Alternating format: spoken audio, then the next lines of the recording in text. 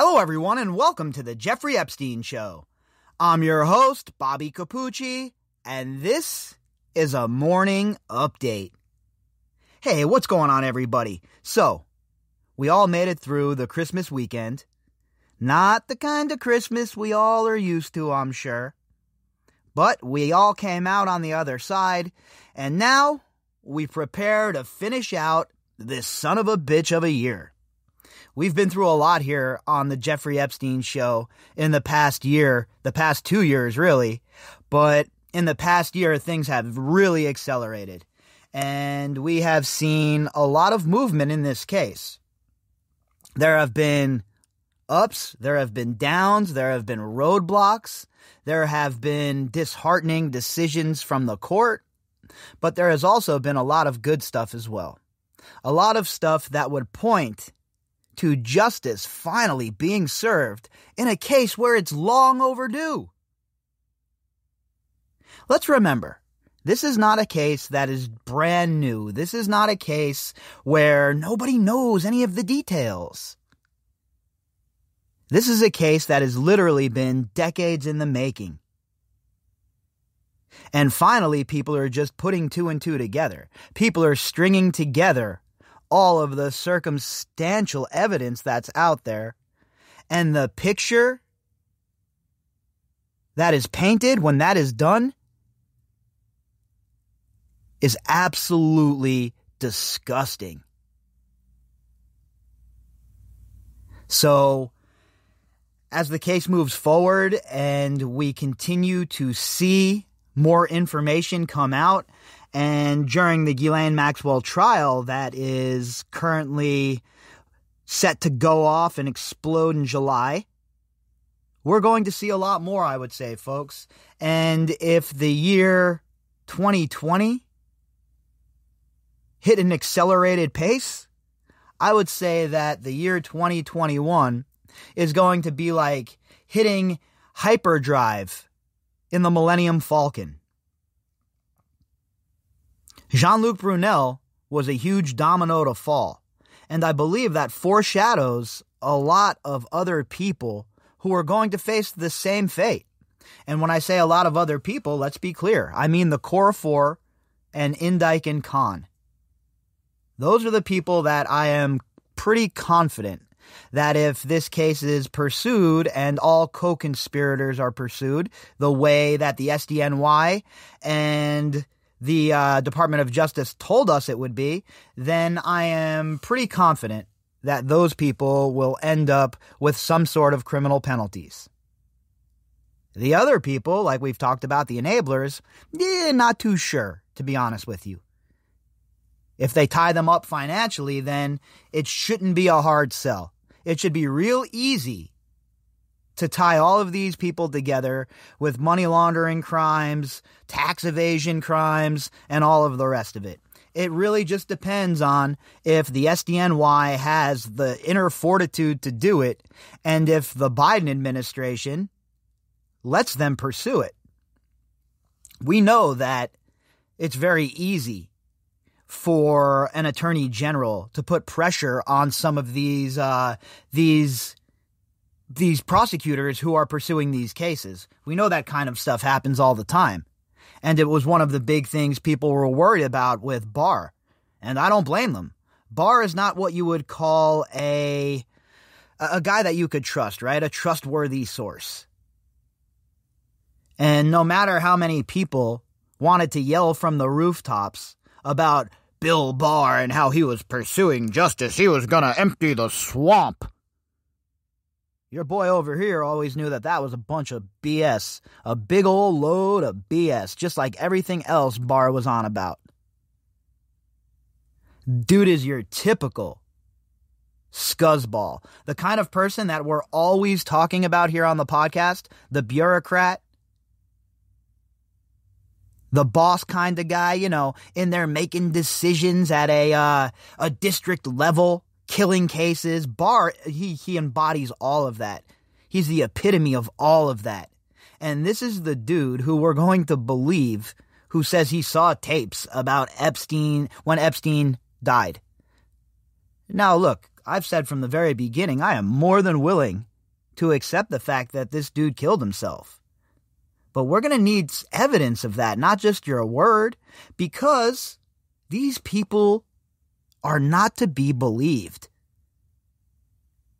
And I have a hard time believing Bill Barr, Jeff Sessions, Eric Holder, Mukasey, any of these guys. You can point to any one of these attorney generals and look at the scumbaggery they were involved in. Every single one of them.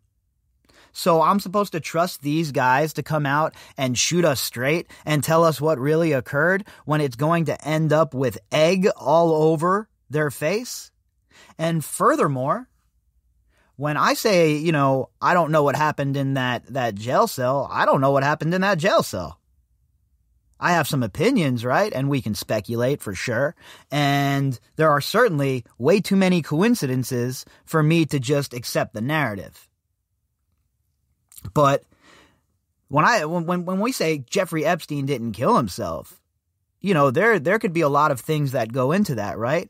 And in the article we're going to read today, there's, they talk about the inmates that were around Epstein and how Epstein was extorted and how Epstein said the government wanted to kill him. So if the government was lax in their protection of Epstein, if the government allowed him to kill himself, if that's what he did, then wouldn't the government share some of that responsibility? And wouldn't that also go into the fact that Epstein didn't kill himself, right? Because how could he do that if he was being watched the proper way? How could he possibly kill himself if the parameters were set and met? Look at the way Ghislaine Maxwell is being watched like a hawk. Epstein should have been watched the same exact way. So I'm not here to tell you, yeah, he definitely was killed by someone that night in that jail cell, because I don't know that for a fact. But what I do know is this. The official narrative does not make any sense, and there is not very much evidence to back that narrative up. So let's dive into this article from the Daily Mail, and let's see what Claire McCarthy has dug up.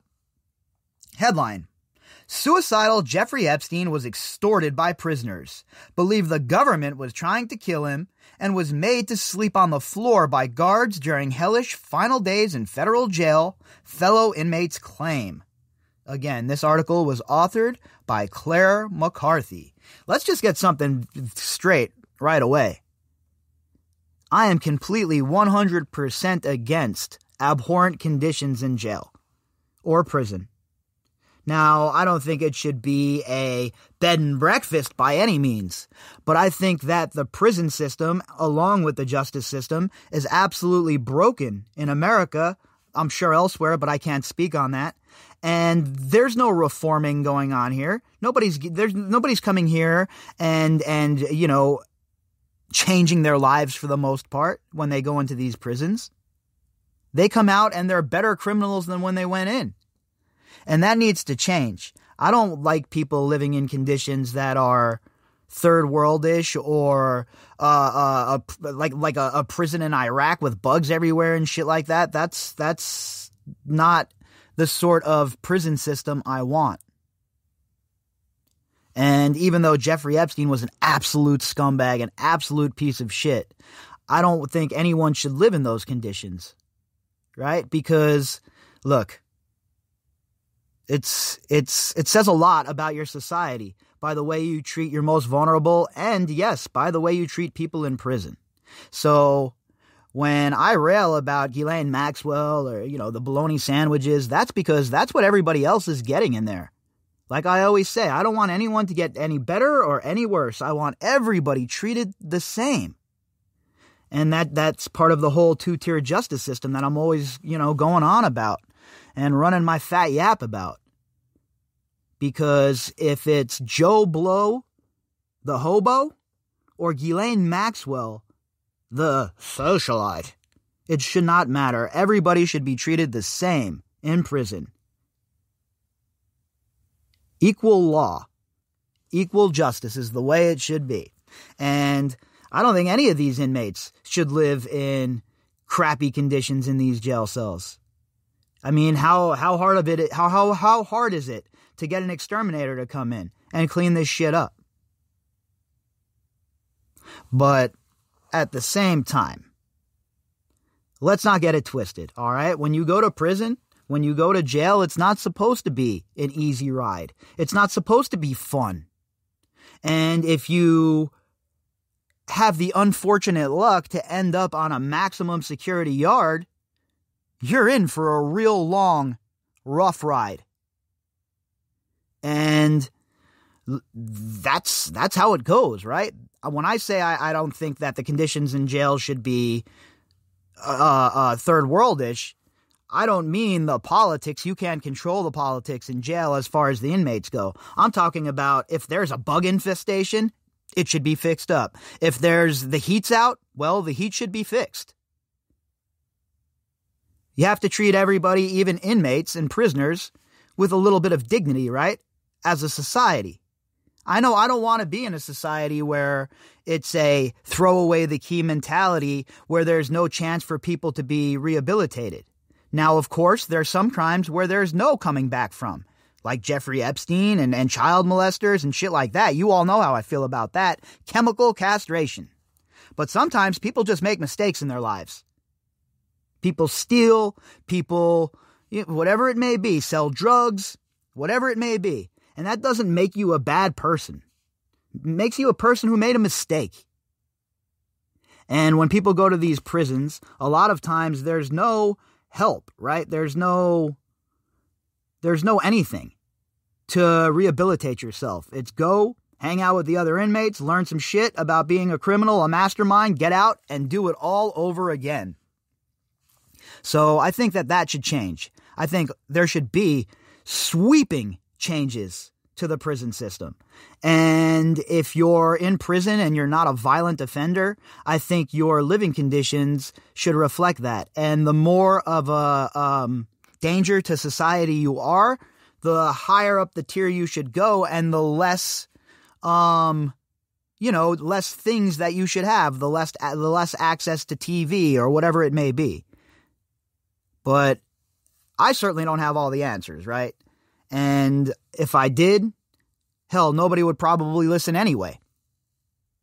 But in a nation like the United States of America, I think that we need to get our act together for sure when it comes to the criminal justice system, when it comes to how these people are housed, and most certainly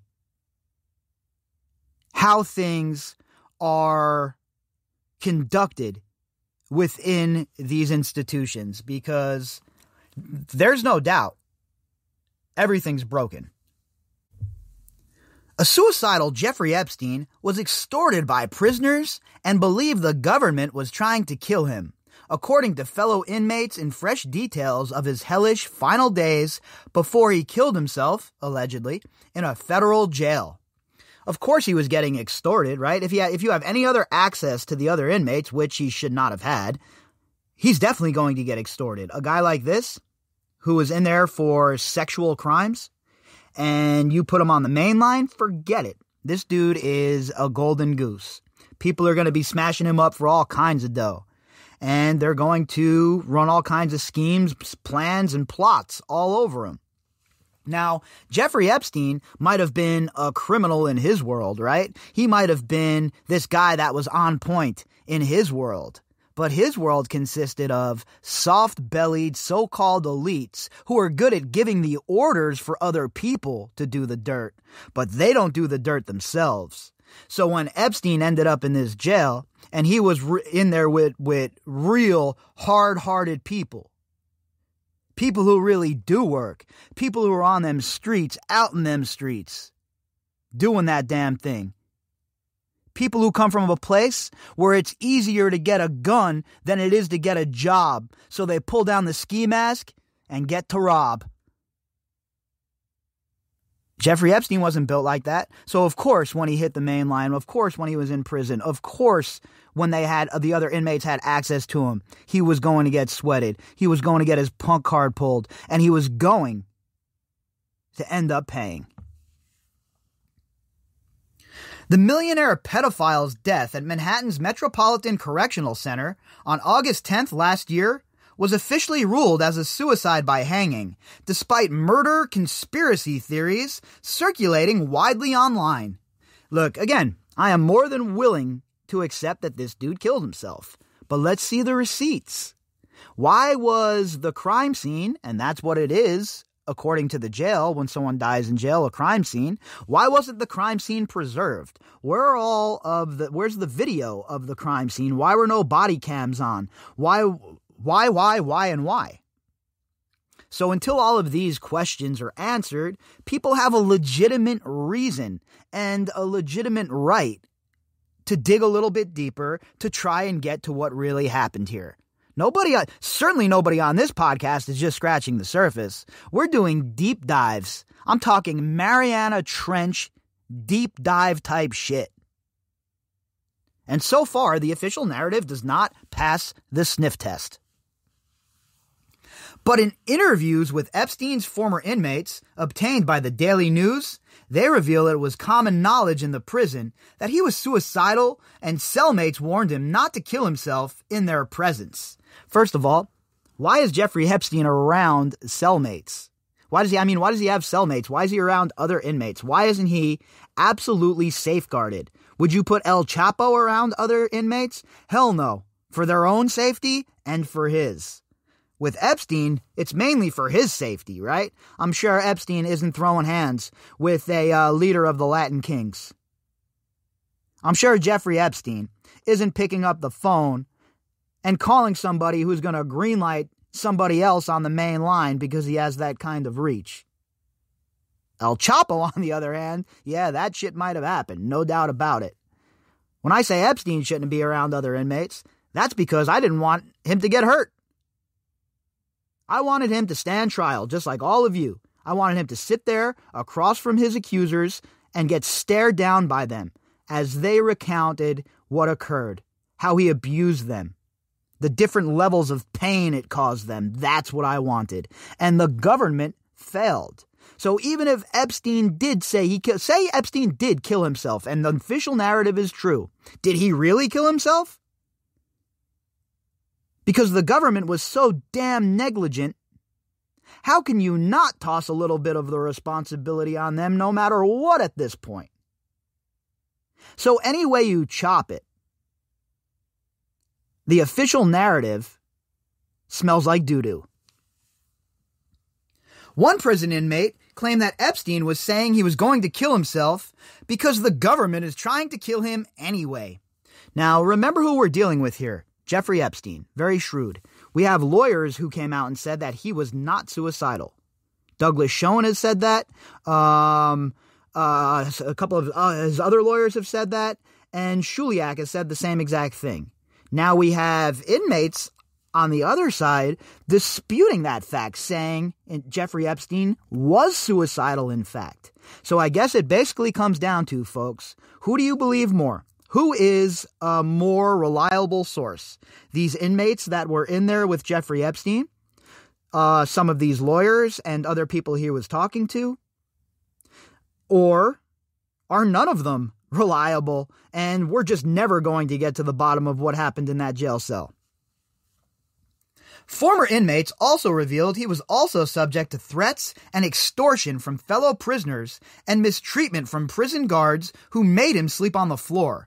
Now that's bunk-ass shit right there, and any prison guard engaging in demeaning behavior of an inmate should face severe penalties, in my opinion. These aren't zoo animals, all right? These are human beings. They might be criminals, and they might be the worst of society, but, I mean, come on. When you do that kind of shit, all you do is open up a door for them to have an appeal and to maybe get out of jail. So here's an idea. Be a professional. Do your job. Get your paycheck. Go home. Work your 25 years and collect your pension. Sources claimed he paid around $4,000 to inmates for contraband cell phones, though some were never provided. And that's definitely one of the licks in prison, right? You're a mark, you're a square, you're a punk, you're a joke. well, these inmates, yeah, we'll get you some contraband, homie. What's up? It's going to cost you however much money. Let me get that dough, though. I'm going to need that up front. My people on the outside need that dough right here, bro. That's, the deal. And then Epstein pays the money. But on the flip side, he never, ever, ever even receives the phone in some cases. And what can he do about it? What, is he going to go to the screws? He's going to talk to the guards? Yeah, right. He's trying to buy contraband. Is he going to go to the people that already boned him here? No, of course not. So a regular prisoner, their only recourse is to go to a shot caller in the yard and try and get help that way. And I'm sure with enough money, Epstein could have done the same exact thing, right? Because money talks. And if you think the Aryan Brotherhood or any of these other groups within the prison walls, the Black Hand, you think these guys aren't going to take, $15,000, $20,000 from Epstein to protect him every month, you're wrong. They most certainly will. It is a vicious game of politics within the prison walls, folks. There is no doubt about that. It is Game of Thrones on steroids in those yards. They also claim that inmates would slide notes under his door saying, "We're going to kill you, you rapist, you pedophile," while others offered him security for a fee. And there you go. There's no doubt that security was offered. Now, again, they could have just been screwing with him too. Offer the security, take the money, and then let him get stuck. Very possible. But it's also possible that if he was paying up on time every month, that a group like the Aryan Brotherhood would most certainly provide him protection if it's going to fatten their pockets, if it's going to help them buy more heroin or fentanyl or whatever the hell they're sneaking into the jail to sell. Hell yeah, they're going to be on board with that. Because you see, folks, it is a dog-eat-dog world. There is no doubt about it, especially within the walls of a prison. And the fact that he was getting those notes slipped under the door and shit, oh yeah, that would have been the rest of his life. Zero, there's no doubt about it. He would have had to go to the SHU. He would have had to be in the protected yard with the other chomos and pedophiles and rapists and all of that. And that would have been the rest of his life. Because he could not have been on the main line. You see right here. And how any of this is possible is beyond me anyway, honestly, because he shouldn't have had access to these other prisoners. But the government, in their negligent state, seemed to just have a hands-off approach with Jeffrey Epstein. Almost like they didn't care if he was harmed. Almost like they kind of wanted it, huh? Epstein, 66, first arrived at the prison after his arrest on July 6, 2019, while awaiting trial on sex trafficking charges. He was moved to the special housing unit 4 days later, which separated him from the rest of the inmates. There, exactly. He had to be in the SHU. No doubt about it. So, once he was in the SHU, that should have ended all of the other bullshit. The extortion, the notes, blah, blah, blah. So how many of those notes could have possibly come in the first few days? How much of that happened in the first few days? I don't know. Your guess is as good as mine. But Epstein should have always been in the SHU from the very first day. The government should have understood who they were dealing with.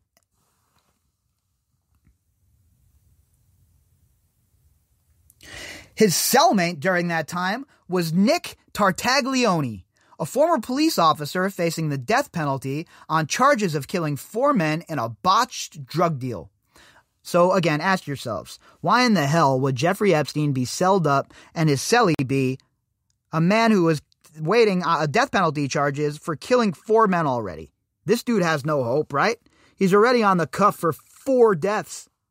Why would you put a murderer in with Jeffrey effing Epstein after you already put him in the SHU? It does not make any sense whatsoever. Can anyone give me a logical explanation for why this would occur? And why they wouldn't put him in a jail cell with someone like that dude, Bill Mercy, from the very beginning? Or a jailhouse snitch, hoping that he'd rat himself out? But instead, you put him in there with this muscle-bound, paisano Guido gorilla who has more steroids juiced into him, it looks like, than Rich Piana. And you mean to tell me this is a quality move? This is a good idea? This is a logical step? Well, I disagree wholeheartedly. Nicholas Tartaglione had no business being in a jail cell with a guy like Jeffrey Epstein. One prison inmate claimed he overheard Tartaglione warn Epstein not to kill himself while he was in the room, saying, "Listen, don't do that shit in here. Do it on your own."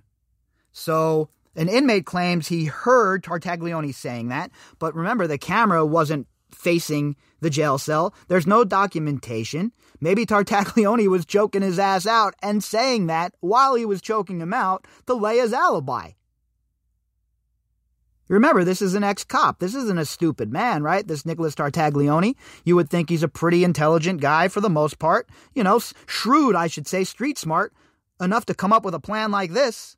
And maybe he was sent there to send a message. Maybe he was sent there to send a message to Epstein, telling Epstein, look, if you don't clip yourself, we're going to get you. That's speculation on my part. But again, nobody can answer why Tartaglione would be in a damn jail cell with Jeffrey flipping Epstein. However, on July 23rd, Epstein first attempted to take his own life by hanging himself using a strip of bedsheet. Allegedly. His cellmate, Tartaglione, claims that he alerted prison officers and possibly saved Epstein's life, which is not disputed by prosecutors, and later told fellow prisoners that Epstein told him he was going to give him $2 million in his will to thank him. Oh yeah, sure. Or that $2 million was so he didn't kill you in that jail cell. Maybe that's the case. Was that payoff money, maybe? Again, I don't know. It's speculation on my part, but we have to take into account who we're dealing with here. And I don't mean Epstein. I'm talking about an ex-cop who is on the cuff for 4 murder charges and a drug deal gone bad. This is the guy that's going to tell Epstein, hey, don't kill yourself, buddy. I don't want you to die in here with me. This is a compassionate man. This is a man who's going around doing God's work. I mean, I guess, maybe everybody is a great character after all. So maybe he is this altruistic man who wanted Epstein to live a long, hearty life. Somehow, I doubt it, though. However, Tartaglione's lawyer said he would be stunned beyond all imagination if it were true that his client was included in the millionaire's will. You mean the pedophile's will? And I hope he's not included in the will, by the way, because that's just more money that is not going to the girls that were abused. Epstein was put on suicide watch and moved to a cell with Efren Stone Reyes, the last inmate to share a cell with the sex offender. Oh, that's nice. A guy named Stone Reyes, huh? Again, hopefully this dude wasn't a murderer, though. Maybe this guy was just like a blue-collar criminal or some shit. You would think that's who they would put him in with, right? His memories of sharing a cell with Epstein were retold by his niece, Angelique Lopez, after Efren Stone Reyes passed away in his mother's apartment on November 27th. All right, so right here, I'm skeptical right away. This is a story of telephone. It was told to the niece by the uncle, Mr. Stone Reyes, who shared a cell with Jeffrey Epstein. So, take it with a grain of salt, like everything else, right? We can only vet what we can vet, and then we can only, believe what we believe. And for me, I'm just here to provide this information for you folks, and then you folks believe what you want to believe, right?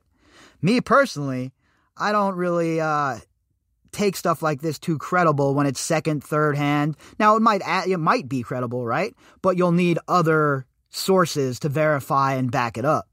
So, again, grain of salt time. He said he was a good cellmate who read a lot and kept to himself. However, according to Reyes' niece's account, her uncle said he was very depressed and mentioned that he didn't want to live anymore. Reyes' niece told the news that her uncle told him, don't do any of this while I'm in the room.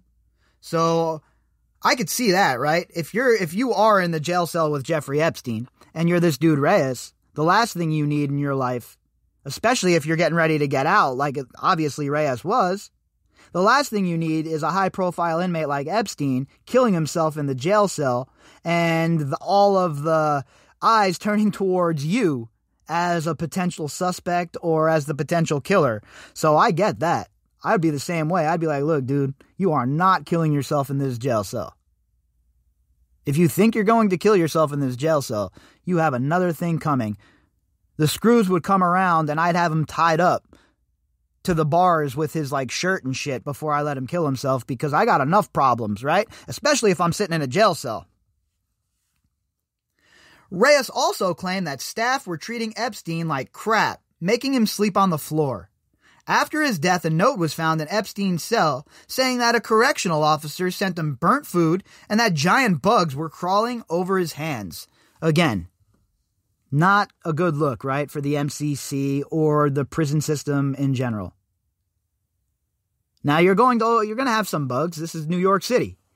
But if it's to the point where they're crawling all over people's hands and shit like that, that's unacceptable in my opinion, and it's unneeded. We don't need to have a jail that's infested with bugs. Let's get it cleaned up. Let's get it fixed. Epstein hanged himself using ripped bed sheets less than 24 hours after Reyes was transferred to another detention center in Queens, New York, for cooperating witnesses. Ah, there you go. Reyes was a snitch. This is what they should have been doing from the very jump with Epstein. Put him in with a snitch, somebody who has some life to look forward to on the outside, somebody that could try and work him for some information. But instead, you put him in with Nicholas Tartaglione? You see the stark difference here, right, folks? And my only question is, why? When he was released from prison in April, Reyes expressed doubts that Epstein could have hanged himself from the frame of the bunk bed as it wasn't tall enough, saying that it didn't make sense. However, he said he couldn't be sure, as sometimes people are fighting something we know nothing about. I agree about him not being able to hang himself from that bed. It just does not... It doesn't look like it is something that's feasible to me. Am I a pathologist? Am I, somebody who knows about hanging or asphyxiation or anything like that? No, totally not. But from what I've read and from my position over here in the peanut gallery, it seems like it would be damn hard to hang yourself in that situation. In a statement, Epstein's lawyer, Reed Weingarten, said, "If your information is correct, it is horrifying that such conditions are generally tolerated in a federal prison within the shadows of the federal courthouse, the U.S. Attorney's Office, and the FBI." I happen to agree with this idiot, unfortunately, about that. I want these prisons to be not tip top. It's not the Four Seasons, but they should be clean. They should be livable. Nobody should be sleeping on the floor. And certainly, there should be no infestations of bugs. Besides that, you'll never hear me talking about, I think they need more TV time. Nope. I think that your behavior should decide what sort of perks you get while you're a prisoner. If you make an effort to rehabilitate, you should get more. If you want to be a scuzzbag your whole life and stay in prison and do your gang banging and your drug dealing and your extortion, well, hey, have at it. You're not going to get any extra privileges. I mean, there won't be any bugs anymore if I was in charge, but as far as extra privileges, forget about it. Those have to be earned in prison. And I think we should move more towards a system where people actually have a shot to rehabilitate. Again, not people like Epstein. I'm talking about overall people who got in trouble for drugs and shit like that. What would be even worse would be if federal law enforcement was specifically aware of the threats and extortions and did nothing to protect Epstein, but rather fought tooth and nail against any bail conditions so as to keep him in these conditions. When the government keeps an inmate in their custody, they are on the hook for protecting them. And I don't think the government went far enough protecting Epstein. It certainly looks like they've learned their lesson the second time around with Ghislaine Maxwell, but with Epstein, no matter if he killed himself, if he was allowed to kill himself, or if somebody else did the deed, the fact of the matter is there was a huge failure on the end of the Bureau of Prisons, the Department of Justice, and the whole system as a whole. No inmate as high profile as Jeffrey Epstein should ever be in a jail cell with Nicholas Tartaglione. Jeffrey Epstein should have been in a jail cell with somebody like this Mr. Reyes or Mr. Mercy. Instead, the government was negligent in their duties, and Jeffrey Epstein died in their custody. Whether it be suicide or murder, the fact remains that Jeffrey Epstein was in the custody of the United States government, and the United States government failed the survivors, failed society, and failed in their duties to keep one of the most high-profile inmates safe to face the justice that he so deserved. If you'd like to contact me, you can do that at bobbycapucci@protonmail.com. That's BOBBYCAPUCCI@protonmail.com. You can also find me on Twitter at BOBBY_CAPUCCI. All of the links that go with this episode can be found in the description box. All right, folks, I'll be back later on. I hope you all enjoy your Monday.